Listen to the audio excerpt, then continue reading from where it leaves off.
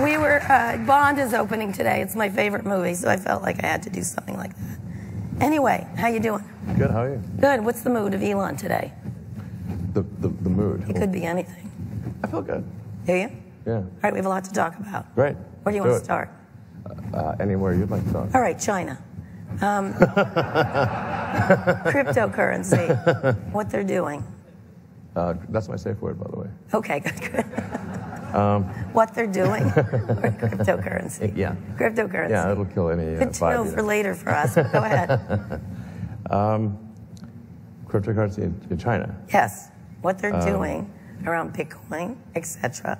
And then I'd like to pivot to what the U.S. is going to do around regulation. Well, it would appear that they don't love cryptocurrency. It appears like that. Yeah, it's subtle, but you're hinting in that direction. I can't speak to exactly why they don't like it that much, but people can speculate for various reasons. China, by the way, is having some significant electricity generation issues. Yeah. So, actually, I think part of it may actually be due to electricity shortages in many parts of China. So, a lot of South China right now is having random power outages because the power demand is higher than expected. Crypto mining might be playing a role in that. I'm not sure. This is further than that. It is further than that. Well, I suppose cryptocurrency is fundamentally aimed at reducing the power of a centralized government. Yes, it is. And that they don't like that. Okay. That's my guess. Okay. So what do you think is going to happen? Because this I mean, maybe the audience has other the ideas. shares went up. It didn't matter after they announced this. They went down and they went up. You can change the shares of cryptocurrency more than China can. Yeah. Is that a good thing? If it goes up, I suppose it is. I mean, I think there's always long-term role for crypto, really people should think of any kind of money system, whether it's a store of value or currency, as really a form of information.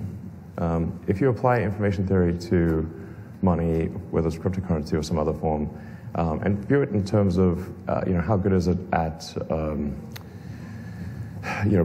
of bandwidth, latency, jitter, dropping packets, which is, you could say, like fraud is like losing packets or something on the network,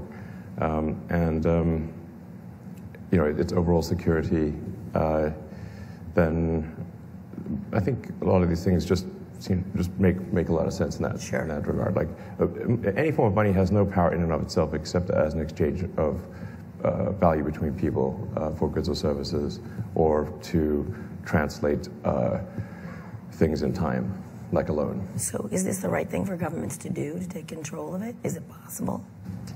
It is not possible to, I think, destroy crypto, but it is possible for governments to slow down its advancement.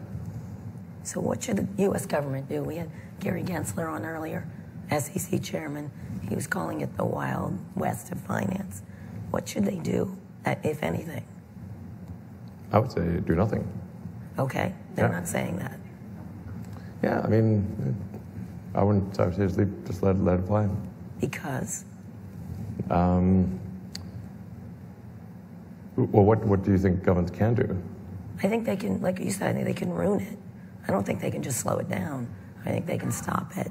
I don't think they can control it. And therefore, they may want to stop it. Yeah, I mean, I wouldn't say that I'm some, massive cryptocurrency expert. I think there's some value to cryptocurrency. I don't think it's like the second coming of the Messiah, which some people seem to think. It will hopefully reduce the error and latency in the money system, the legacy money systems, and reduce the, just governments have a habit of editing the money database, which is like probably some ancient mainframe somewhere in Virginia running COBOL, FY. It's kind of bleak to think about that. So when governments can't keep their hand out of the cookie jar and edit the money database, there's probably some value to that. Okay, so what are you're saying you're not an expert, but you spend a lot of time tweeting about it. Now, you tweet about a lot of things. We'll get to that in a minute. But why is that? Why that's true? Why is that of interest to you, crypto? Because you become, I wouldn't say the crypto messiah, but you're close. Crypto messiah. That's going to be a tweet. Oh no. Well, I mean, I mostly don't tweet about crypto. This is a minority of small number of tweets. Okay. So, I do know a lot about the money system and payments and how it actually works, as opposed to, say, how economists think it works. On a practical basis, just how money is just basically the monetary system is a series of heterogeneous databases that are not real time, with the exception of PayPal and a few others, and to reconcile on a batch basis. That may take anywhere from 24 hours to several days. So it's slow. That's just a lot of latency and jitter, and the ACH system has basically no security. And this has just it was that way when PayPal started in '99, and it's still that way 22 years later. So it needs reform. Yeah, exactly. So I want to move on to when China. I want to stick with China for a second. You're operating there, selling there. What do you make of what they're doing to the tech entrepreneurs there, the tech moguls?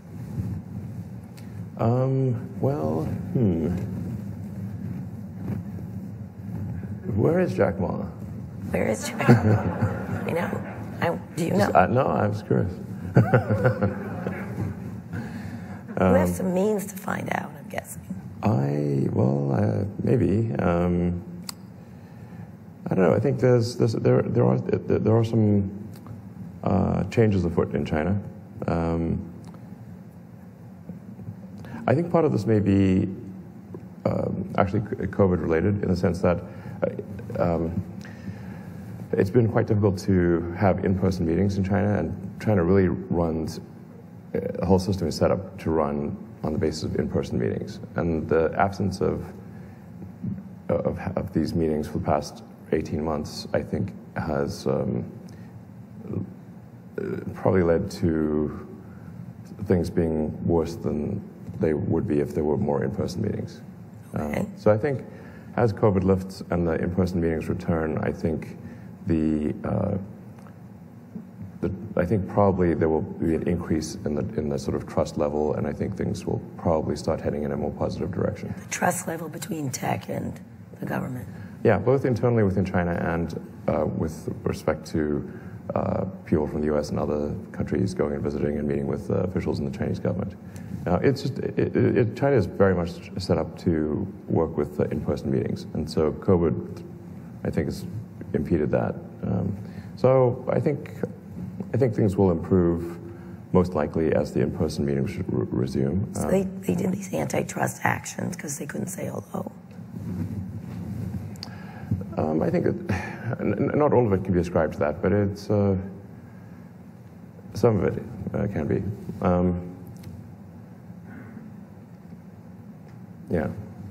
We'll see. I suspect things will improve next year because of just more interaction. Are you nervous about what you're doing there? It's a big market for you. You operate there. Yeah, we've got a big factory in Shanghai, which is doing very well. The Tesla China team is doing great work, and we do well with selling in the Chinese market, as well as producing cars for China and for export to Europe. So overall, things are going pretty well, frankly. You're not worried about U.S.-China relations? I don't. It's not. No, not especially right now. Not especially. All right. So let's talk about space. You had a recent space You sent up a bunch of civilians into space. You did not send yourself up. No, I've not sent myself up. I suppose I will at some point. But my goal is not to send myself up. My goal is to open up space for humanity and ultimately set us on a path to becoming a spacefaring civilization and a multi-planet species. Yes. So you don't want to go up yourself? It's neither here nor there. I will go at some point. What do you think of the other efforts to go to suborbital? Suborbital is a step in the direction of orbit, but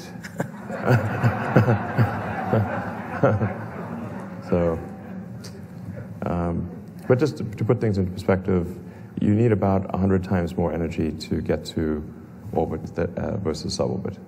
And then to get back from orbit, you need to burn off that energy. So you need a heavy-duty heat shield because you're coming in like a meteor. Yes. So like orbit is roughly 2 orders of magnitude more difficult than suborbit. But it's still, good to do something in space. What did you think watching those, both Richard Branson and Jeff Bezos doing that? I thought it was cool that they're spending money on the advancement of space. I think humanity wants to be, should want to be a spacefaring civilization and out there among the stars. And I think we really want, all these things that we see in science fiction movies and books, we want those to be real one day, not always fiction.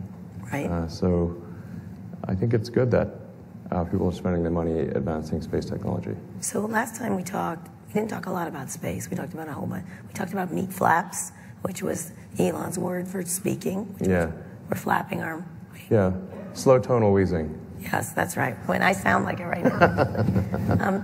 That's what we sound like to a computer. Right. Like whale sound, slow down. Yeah. So we didn't talk about space. So let's talk a little bit about where you think you've advanced with what you're doing, because I think you're probably the most fast forward of all these efforts. Yeah, so with respect to SpaceX, let's see. There's two, besides orbital human spaceflight and providing transport for NASA of astronauts and cargo to and from the space station, which we've been doing for a while now, over a decade. We have something called Starlink, which is a global internet system. And this is, I think, going to have some profound positive effects on the world because Starlink is really designed to serve the least served. You have 1,300 satellites up right now, is that correct? 1,500. And you want to put 30,000. Yeah. We'll get to space pollution in a minute, but explain what were the reasons for it. Yeah, so in order to provide high bandwidth, low latency connectivity to a large number of people, you need a lot of satellites, and they need to be at low Earth orbit so that latency is low. The problem with satellites that are at geostationary orbit is that they are around 36,000 kilometers, whereas we are at 550 kilometers. So gigantic difference in latency. For the Starlink system, you could play like a competitive video game that's latency dependent and still be able to play it with Starlink. It's like browsing a terrestrial system, essentially. But Starlink is really, just to be clear, not a threat to 5G or terrestrial fiber or anything like that. But it's very well suited to low to medium density regions of the Earth, places where it is too expensive to trench fiber or put 5G cellular base stations, and so it's really a good. It kind of takes care of the people that just didn't get internet, or either the internet's too slow or too expensive, or they just don't have it at all. It's very well suited, a space-based system for serving like the least served, maybe 5% or something like that. How big a part of your space business is it, from your perspective? I mean, I think it's quite significant in that the launch side of things, just launching other people's satellites and serving the space station, probably tops out around $3 or $4 billion a year of revenue, whereas if we can get to, say, 3% of global internet traffic, then that's roughly $1 trillion a year business, then we can increase our revenue by an order of magnitude to more like 30 billion or something like that. And then we can use the proceeds from that to develop the rocket technology necessary to get humanity to Mars and to the Moon and elsewhere in the solar system. So so I think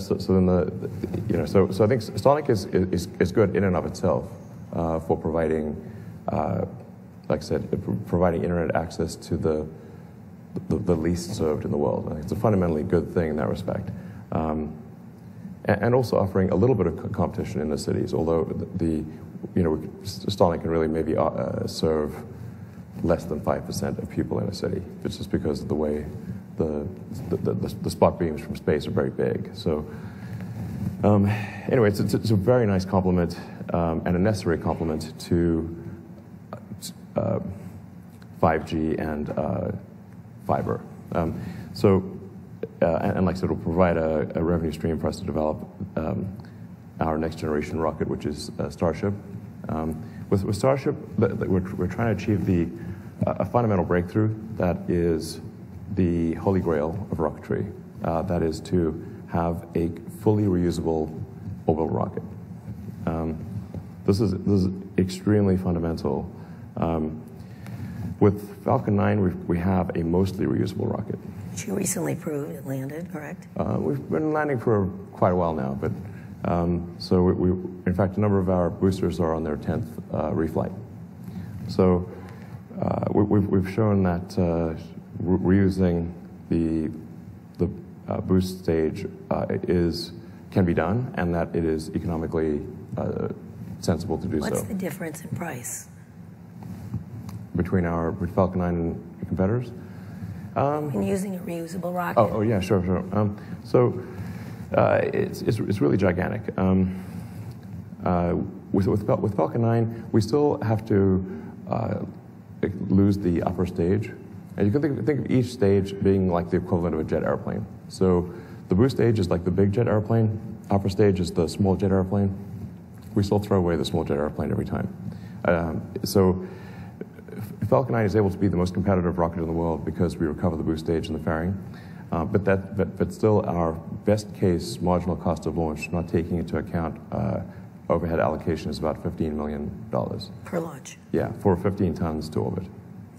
Which is quite big. Like SpaceX, over the last year or so, has delivered about, I think, roughly 2/3 of all payload to orbit of Earth.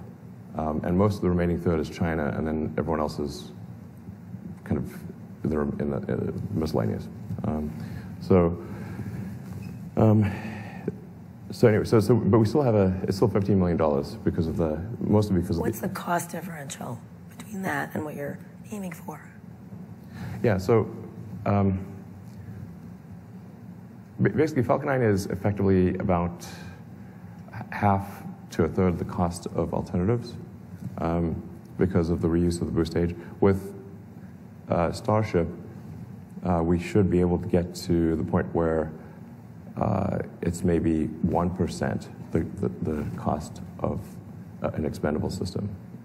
So that would just be $1 million, right? Or yeah, the marginal cost of launch, we think, can be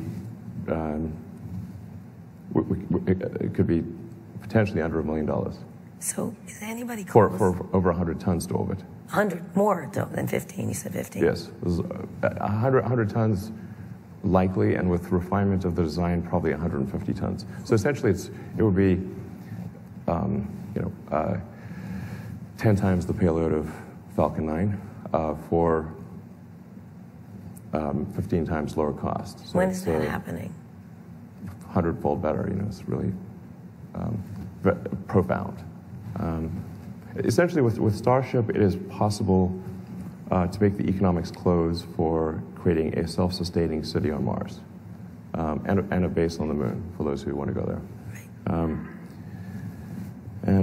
So it's really very, very profound development, and that's what I'm spending most of my time on, is driving the development of Starship. Starship, so you can go to Mars, or you want civilization on Mars? Civilization on Mars. So what's first, the moon base or moon base first, correct? I mean, the moon is close, so we might as well. Okay. Yeah. You might as well. And it's practically right there, you know. Excuse me. So you got a contract with the Defense Department to do a lunar lander. From NASA. From NASA, which is being disputed by Jeff Bezos. Yes. How do you feel about that? Well, I think I've expressed my thoughts on that front. You know, I think he should put more of his energy into getting to orbit than lawsuits. You cannot sue your way to the moon. Okay. You know how good your lawyers are. Yeah. So why isn't he doing that? I don't know. I also like to make fun of his rocket. Y'all make fun of each other's rockets. I mean, I think it does have, I mean, it could be a different shape, potentially. You know. Could you explain from a technological point of view why it's that shape? Well, if you are only going to doing suborbital, then your rocket can be sort of shorter, yes.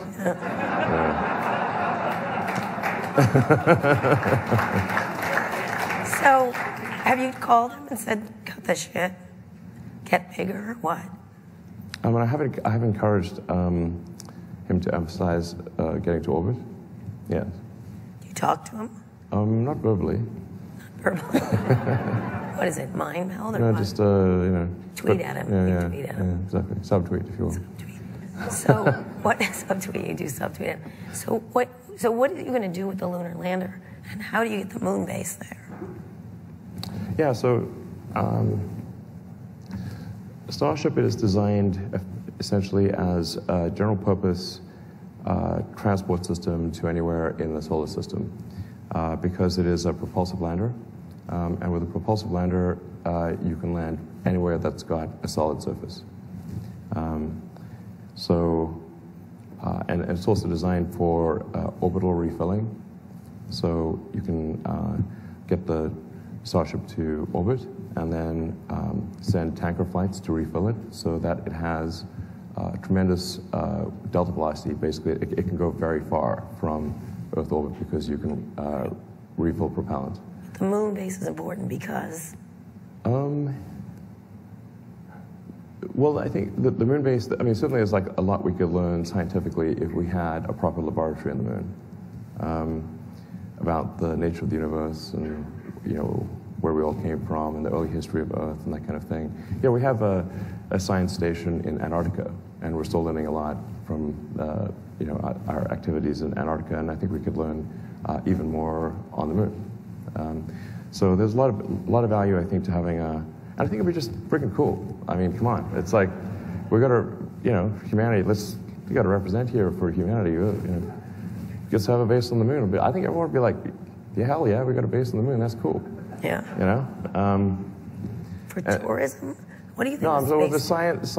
I think like a lot could be learned if you've got a sort of a science station on the moon, like we've got a science station in Antarctica and many other places. I think there is value that shouldn't be denigrated for people who want to experience going to orbit or going to the moon.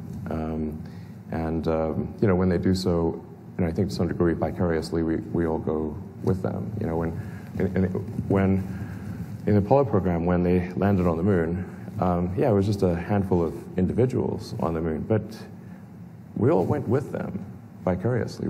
Humanity went with them. Like if you did a poll of people on Earth and said, "Tell me, what do you think is humanity's greatest achievement of the maybe ever?" It's like landing on the moon. You know, and that's inspiring, I think, to kids everywhere. So you just sent up 4 civilians. Is that space tourism you're doing? And by the way, you have to be kind of rich to do it. Like from what I understand, I cannot afford to go to the moon, for example. Yeah, I mean, I think it's got a bit more gravitas than, you know, metaphorically, figuratively, and literally, more gravitas than, you know, simply tourism. It's not like going to Disneyland. You know, it's like it's more profound than that.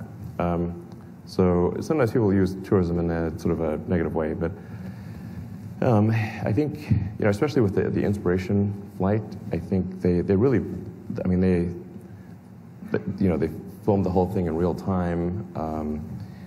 You know, they shared their experiences with the world. It was a really cool group of people. I recommend watching the Netflix show Countdown. Mark Benioff talked about it. It's awesome. I didn't have anything to do with it, and the production value on the Netflix Countdown documentary is amazing, and you learn about the backstory of the people, and it's actually super. Tourism. You don't like this is for science and for saving humanity, presumably. Yeah, I think tourism. I think that there's an element of tourism to it, but I think, you know, there's also, you know, the technology is expensive at first. You can't just, when you're trying to develop brand new technology, it doesn't instantly become cheap and affordable. I mean, think of like cell phones, and the early cell phones were really expensive and sucked, you know, yeah. Frankly.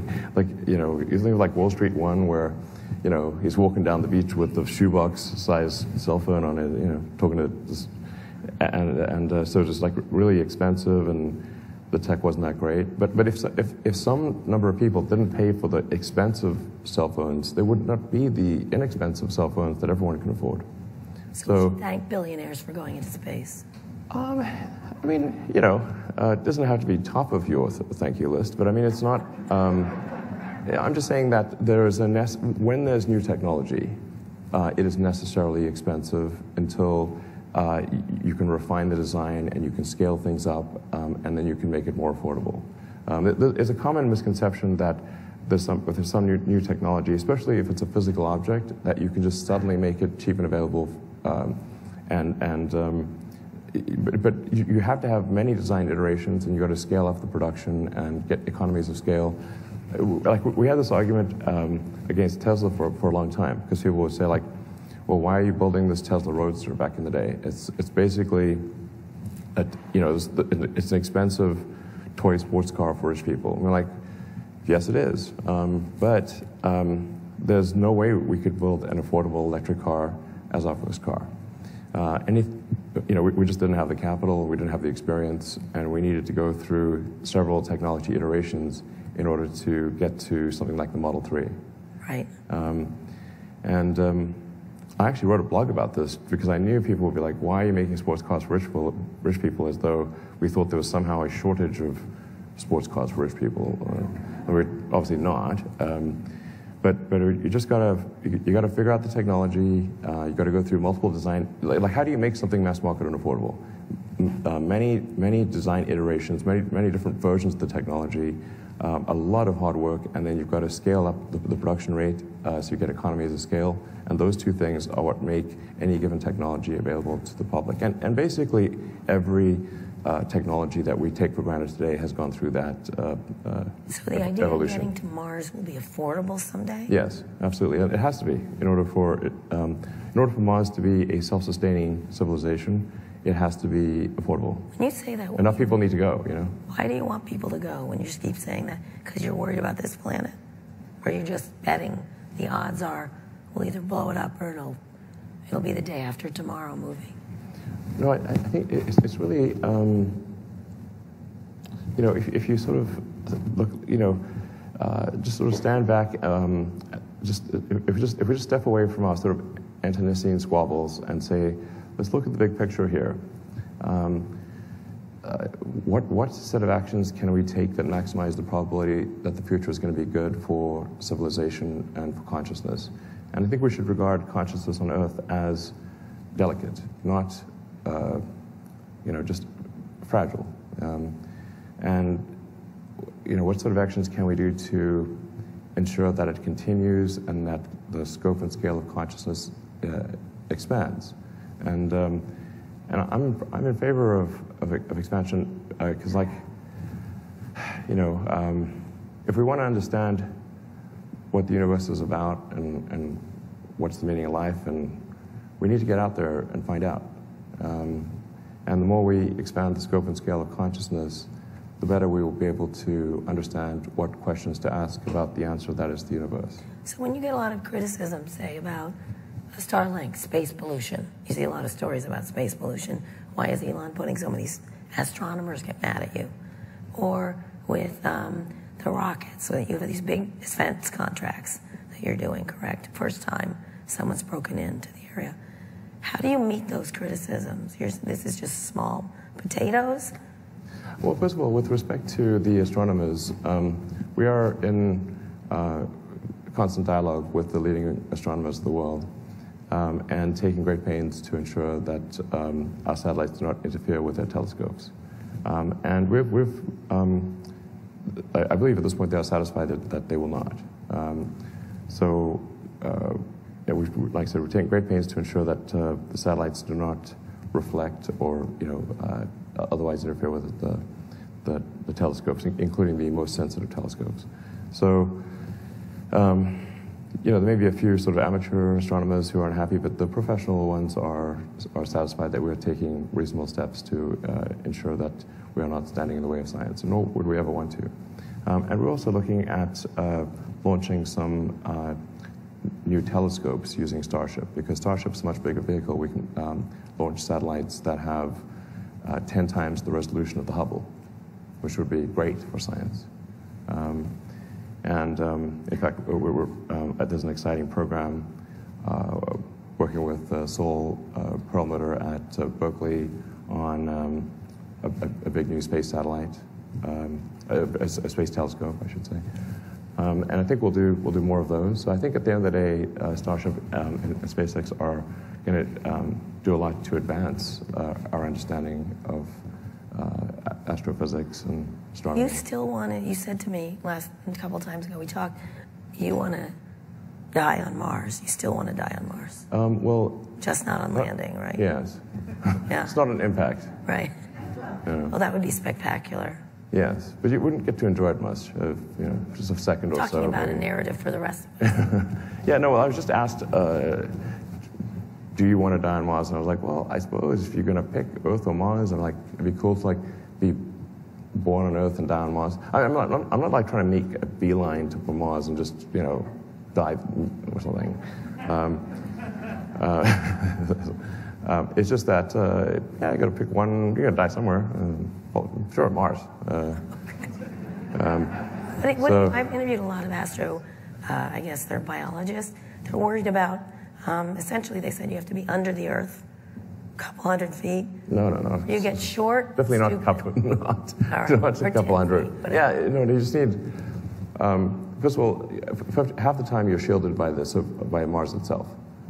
That's half the radiation is just the planet shielding you, and then you want to maybe have I don't know, 3 feet of dirt-ish on the roof, or just kind of a thick roof.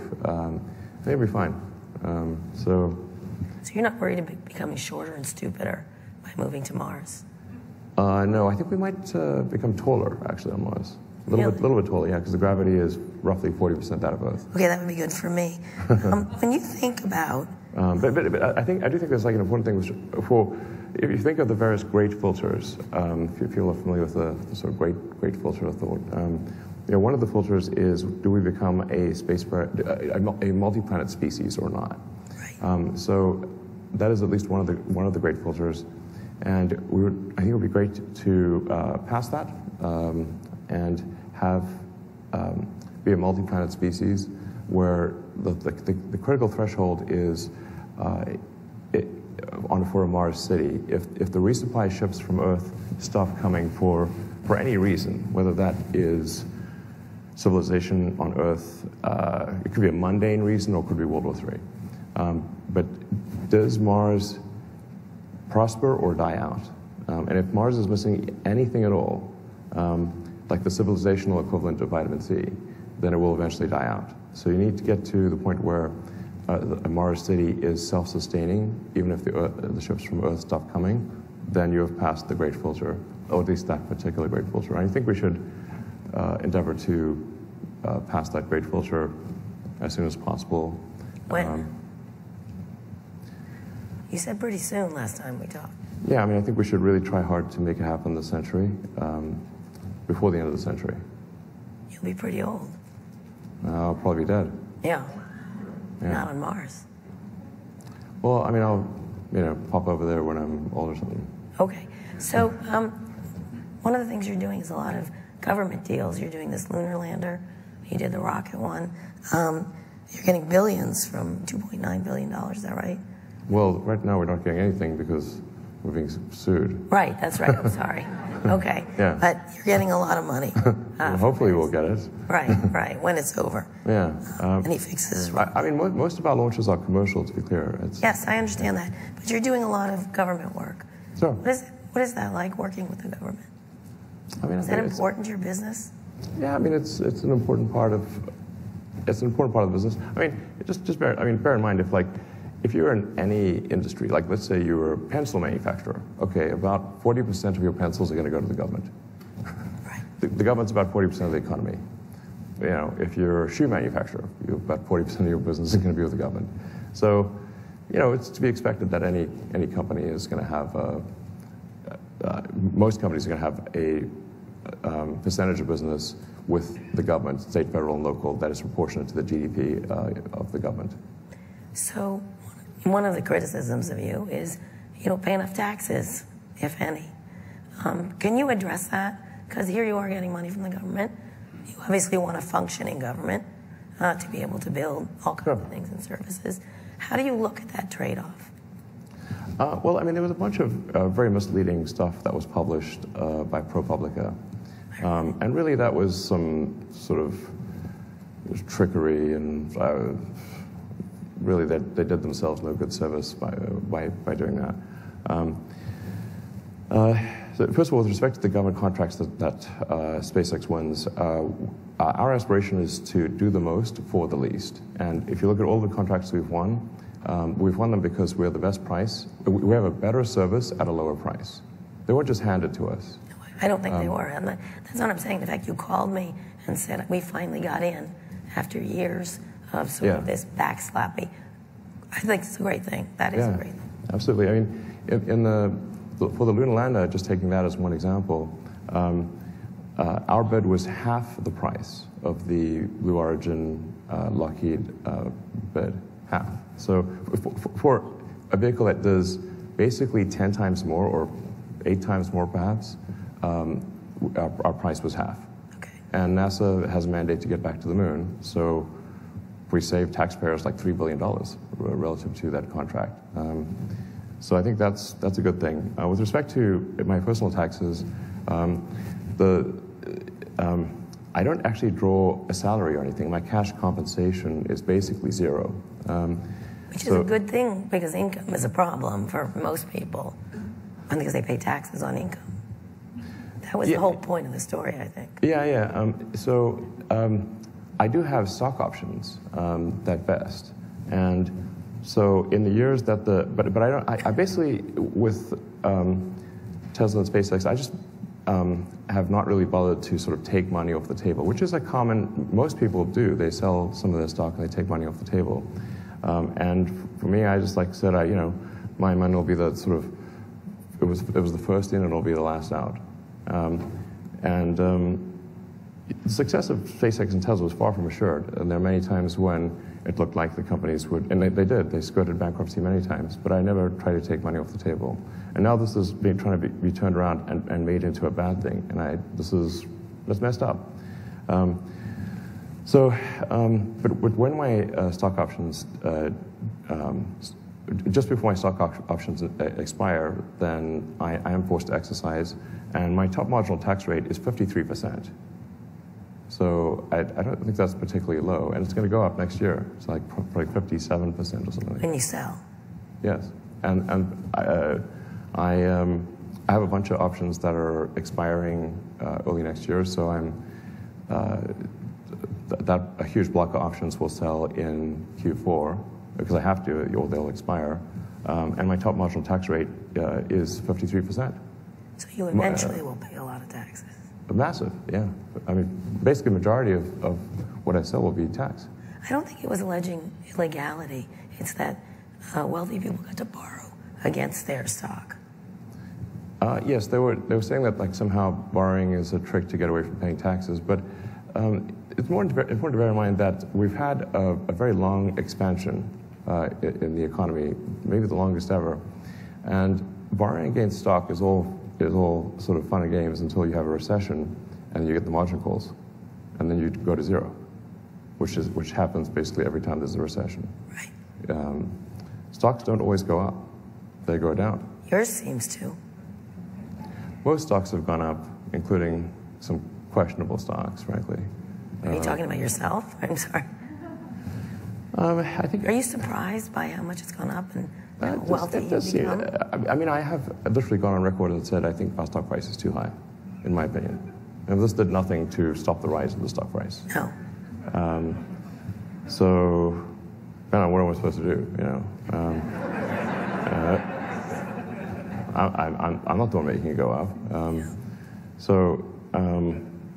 But I think it's important to bear in mind, like my actual tax rate is 53%. They try to make it sound like basically there was a big increase in the value of the Tesla stock, and then they added up. They just very selectively poked at the numbers to make it sound like I was paying very low taxes. But in fact, my taxes are very high. They're like over half. When you pay them, when you will pay. Yes, and a huge amount will be paid in the next 3 months because of expiring options. And there was like 1 year where I think my taxes were basically zero. And the reason for that was because I had overpaid taxes the year before. And I forgot to mention that. You didn't call them back. I got to call them back. They have no interest in the truth. Oh, okay, all right. Let me ask you a question. Twitter. Let's finish with Twitter, and then let's get to questions from the audience. What's going on with you and Twitter? I am a Twitter addict. I say the wrong things all the time. What is it? Someone explained it to me, who's very close to you, saying it's your release valve. This is where you feel better. Yeah, I think I said some people use their hair to express themselves. I use Twitter. Do you regret any of it or not? You are kind of prominent. Yeah, I mean, sure. Walk us through when you decide to do a tweet. You go, no, no, no. Well, yes. I think about it for hours. Do you? And I consult with my strategy team. you just literally go, yeah. Yeah. Yeah. Or maybe I'm wasted on it. I've gone. Let me shoot myself in the foot. Bam. Now let me shoot myself in the foot. Bam. Yeah. That describes some of my tweets. Yeah. Are you worried about any SEC involvement in your tweets going forward? What does that stand for again? I mean, I know the middle word is Elon's, but I can't remember the other two words. You need to answer me. You need to answer me. Are you worried they're going to say, Elon, stop fucking tweeting? You talking about the Short Seller Enrichment Commission? Yeah. Yeah. Short Seller Enrichment. That's their new name. Is it? Yeah. Can I ask you about the particular recent tweet you did about, you did one great tweet about time, saying time is the currency, which I thought was beautiful. Time is the ultimate currency, yes. No matter what resources you have, you can't wind back the clock. It's true. Yeah. No matter how rich you are. Yeah. But then you did the Biden tweet. Can you explain that one? Oh, when, well, yeah, I mean, so, you know, like Biden held this EV summit. Didn't invite Tesla. Invited GM, Ford, Chrysler, and UAW. An EV summit on the White House. Didn't mention Tesla once, and praised GM and Ford for leading the EV revolution. So you were pissed. Does this sound maybe a little biased or something? And then, you know, just not the friendliest administration. Well, yeah. Seems to be controlled by the unions, as far as I can tell. So Are you waiting to get Trump back? No. Who would you like to be president besides yourself? I would not want to be president at all. Sounds like no fun being president. What do you think is going to bring our country together, if at all? Moving to Mars, what? Well, I think if there was some moderate, sort of centrist president, then I think that would help. I think everyone just wants. I think most people want a president who is just a very competent, executive. Not too far left, not too far right, and everyone would be like. I think most people would prefer that. When it comes down to the election, you've got two choices. You're like, maybe you don't love either choice, but you got to pick one. Do you think that'll happen? Do I think there will be what? Centrist. I hope so. Yeah, I hope so. That'd be nice. What about democracy? I'm not super worried about democracy. Are you worried about democracy? A smidge. What concerns you? A lot of the dialogue is getting a little. I study propaganda. Oh yeah. It's worrisome. The fact that it can't happen here, it certainly can. I'm a Philip Roth kind of person, so. Yeah.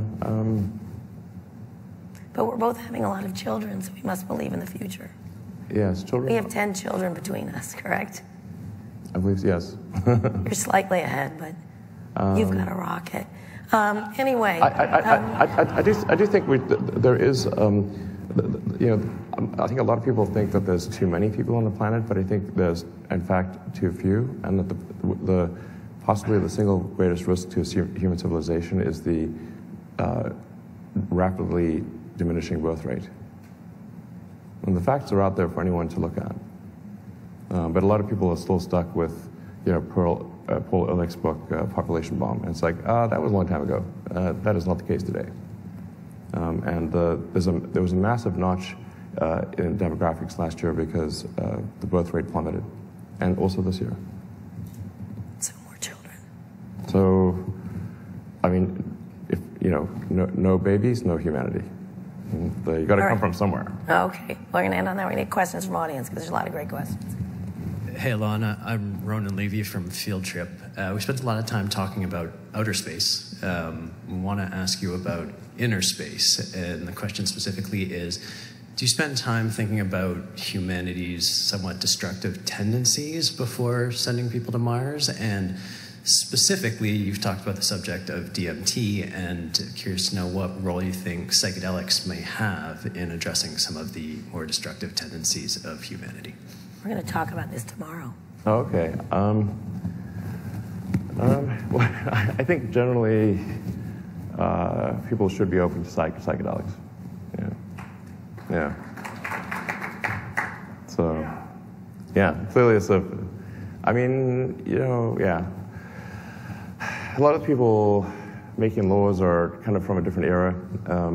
So I think as the new generation gets into political power, I think we will see greater receptivity to the benefits of psychedelics.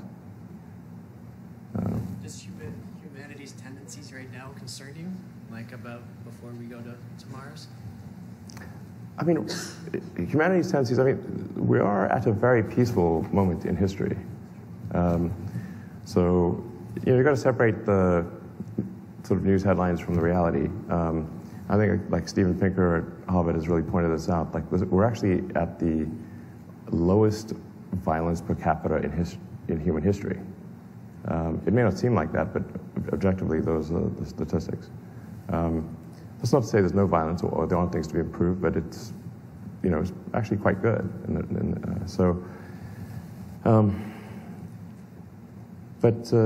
Just like I said, big picture-wise, I think we want to take the set of actions that maximize the probability that the future is good, and that civilization continues, and that the sort of this small candle of consciousness in the void that is humanity continues and is not, the candle does not go out. Okay, next up here. Hello, my name is Lena. I'm a student at the University of Chicago, and I also have a podcast called Kinda Sorta Brown. So my question centers a little bit what you talked about concerning that, you're building this world for not enough people yet, but the people that now are here.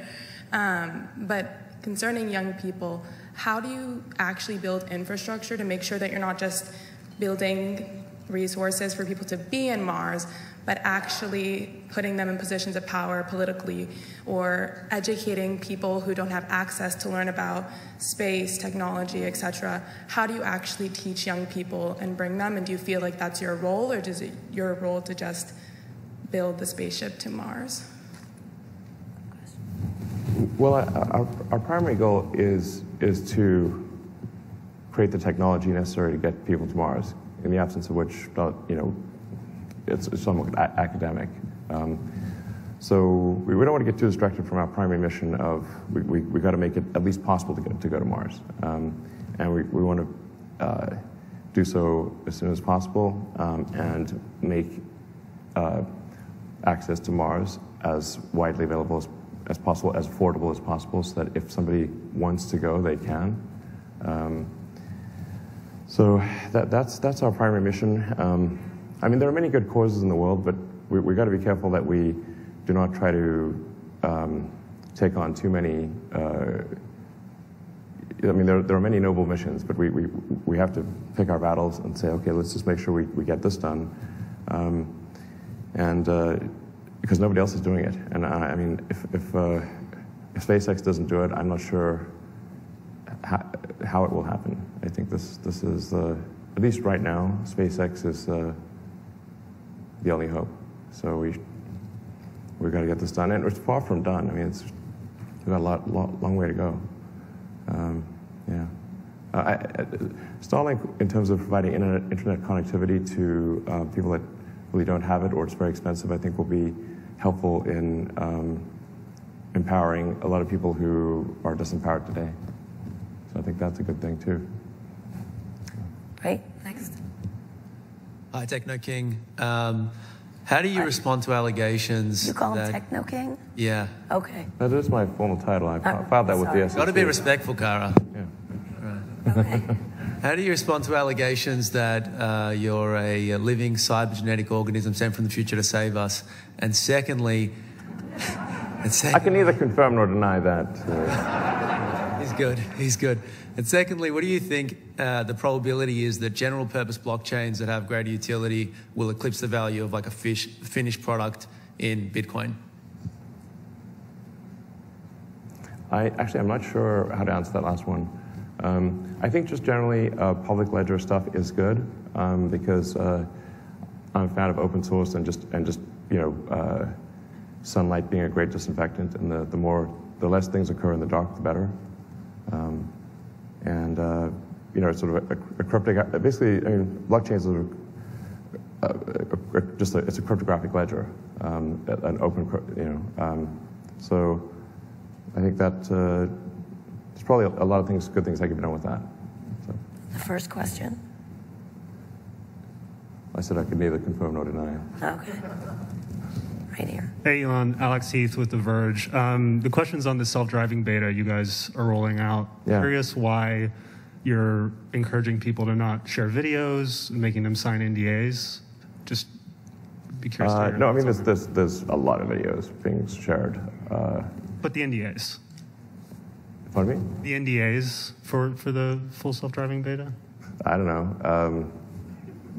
People don't seem to listen to the NDA. I mean, I'm not sure there's... I don't know why there's an NDA. We probably don't need it. And people just are ignoring it anyway, so I'm not sure it matters. All right. So I'm going to ignore this. I'm going to keep getting questions. Let's do two. Hi, Elon. Zia Yusuf from BCG. Could you talk a little bit about AI and robotics? And you've expressed concerns in the past, but building some as well. What do you see as the issues that we do have to solve on that front? Well, I've said for a long time I think AI safety is a really big deal. And we should have some regulatory agency that is overseeing AI safety. But there is not yet currently any such thing. And just generally any kind of regulatory agency done by the government will usually takes years to put in place.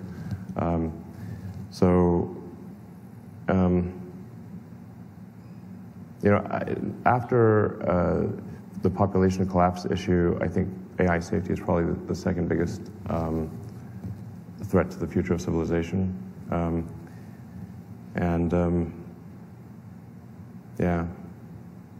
Like I said, I'm not quite sure what to do with it. Tesla is arguably the world's biggest robot maker because we have basically semi-autonomous cars that will ultimately be fully autonomous. And we are building a humanoid robot that will be basically like the car but with legs. And I kind of held off on doing that for a while because I certainly don't want to hasten the AI apocalypse. But clearly, with look at Boston Dynamics and like those humanoid robots are going to happen. So they're either going to happen with or without Tesla. So it's like Tesla got a lot more ability to ensure robotics safety and AI, and I'll try my best to do that. What would you do? No, we can't do more. Sorry, you got it quick. Go ahead. First, thanks for making the first car I ever loved. I love the great. car. My wife insisted I ask this question if I got here. We also have way too many children. That's probably great. If there's any chance that you could put a roof rack on the X, that's what she's looking for. We need a roof rack on the X. If you could figure that out, that's almost more important than going to Mars. We have not figured that out. It's tricky because we have the fancy doors. They're awesome. The doors are awesome, but if you have a roof rack, it's like, how do you stop the doors from smashing on? I heard you were smart. Yeah. Thank you. The Model Y has a roof rack, though. It's not big enough for all the kids. Really? It seats 7. Not normal kids. Okay. What do you have, separate cars for your children? Elon, thanks for it does have a tow hitch. You can tow your stuff. Those are the last two questions. Elon, thanks for the Plaid. It's a great car. As we're all, waiting for full self-driving. Plaid's awesome. Really, it's awesome. We might have to argue a bit about the yoke, but we're getting accustomed to it. It's a great car. It's like something different, and it's different, and people sometimes don't like the different thing. But how much did your kids push you on the yoke? Great. Was it your kids? Blame me my for the kids yoke. love the It's yoke, my fault. so that works for them. Anyway, really quick. Look, we're living in this in-between time between we drive our cars ourselves and the cars drive themselves. They're semi-autonomous. For those of us in the industry, those of us who understand something about technology, about machine learning, I actually like it. It's pretty easy. It fixes my mistakes, I fix its mistakes. A lot in the press, though, about, and Google's position certainly, is this is like the worst place to be, right? Because people are going to get checked out and the cars are going to drive themselves into. What do you think about the ML-human hybrids that we're kind of, embracing right now? How long are we going to have these crossover periods? I know you believe FSD is around the corner. Do you think this is really a problem, or are we going to teach people to deal with ML? Well, the transition period to new technology is always a little bumpy. Fair enough. But I think we published the safety stats, like basically miles driven on autopilot and miles driven manually, and it's an order of magnitude different. So, like, people could say, "Oh, well, you're playing with the statistics." I'm like, listen, we're just saying miles driven on autopilot, miles not driven on autopilot, and there's a factor of 10 difference. So, even if we were, we're not fiddling with the statistics, that's just, this is not subtle, is what I'm saying. It's not subtle. The truth is that people are actually not great at driving these 2-ton death machines, and people get tired, and they get drunk, and they get distracted, and they text, and they do all sorts of things they shouldn't do. And then the cars, they crash, basically. When we were embarking on the autonomy front, someone told me a thing that's quite true, which is even if you, for argument's sake, reduce fatalities by 90% with autonomy, the 10% that do die with autonomy are still going to sue you. Right. The 90% that are living don't even know that that's the reason they're alive. Nonetheless, I've had many conversations with the Tesla Autopilot Full Self-Driving team, who are just an outstanding group of people, and saying, like, listen, guys, it is better to pursue, like, the reality of doing the right thing matters more than the perception of doing the right thing.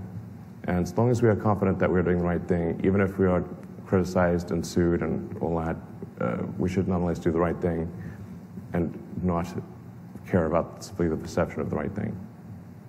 Okay, last question, sorry. Rick Cutter with Cloud for Utilities. Thank you so much for the hard work you've done with Tesla driving the EV market.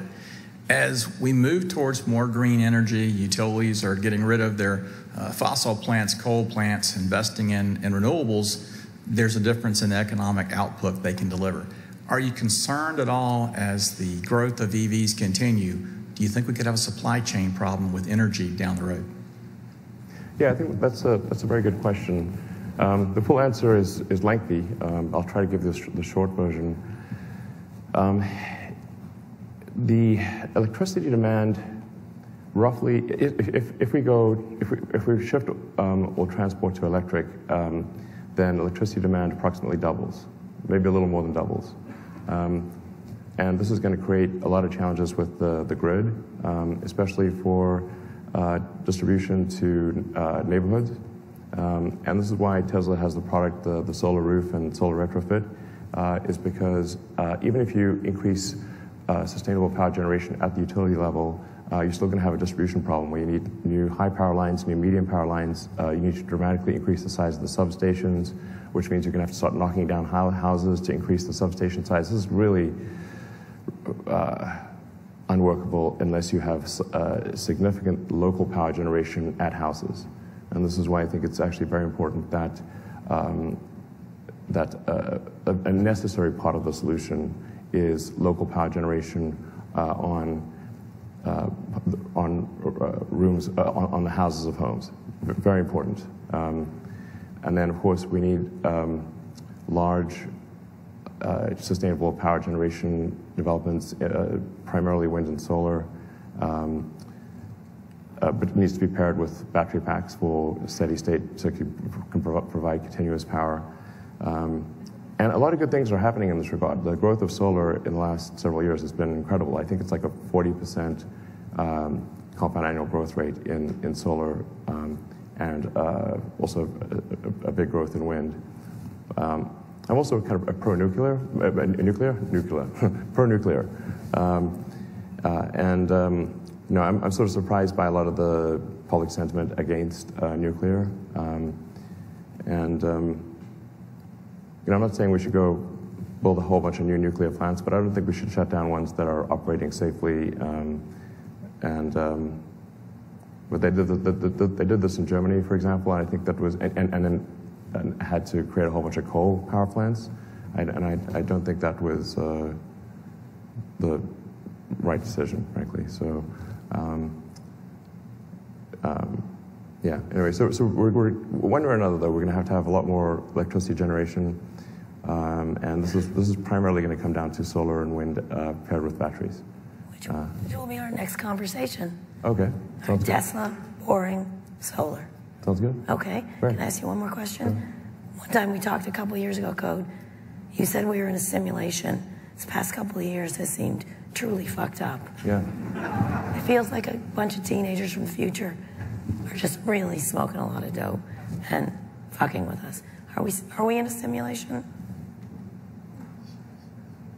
I mean, my heart says no, and my brain says yes. Elon Musk.